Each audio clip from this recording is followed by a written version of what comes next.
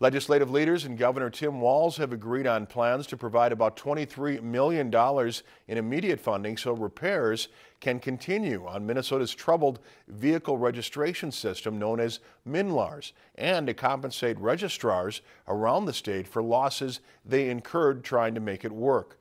Republican Senate Majority Leader Paul Gazelka told reporters Monday the bills could be on the governor's desk and ready for him to sign tomorrow.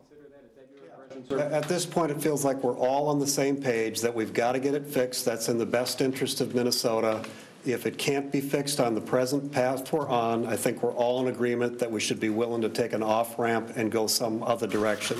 Senate Transportation Chairman Scott Newman says the governor and House Democratic leaders also agreed on hiring independent experts who will report back by May 1st on whether to spend money out of the next two-year budget to continue trying to fix the bulky software or to try another approach.